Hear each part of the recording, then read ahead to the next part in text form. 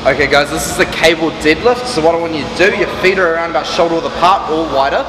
And what you're doing is you're coming over, okay, you're holding the cable, you're coming over from towards the anchor point. The anchor point is at the bottom of the cable machine, okay? So you're coming over, the first thing you do is a hip hinge. Hips stay nice and high, the knees give a little bit of leeway. Coming down, your back stays straight.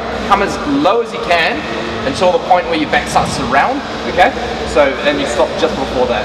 Then you're coming up, squeeze the bum, and continue that movement, okay? Same again, coming down, controlling down, arms stay out, okay? You don't try to pull the weight up or anything. You're pulling yourself up, squeeze the glutes at the top. That, guys, is the cable deadlift.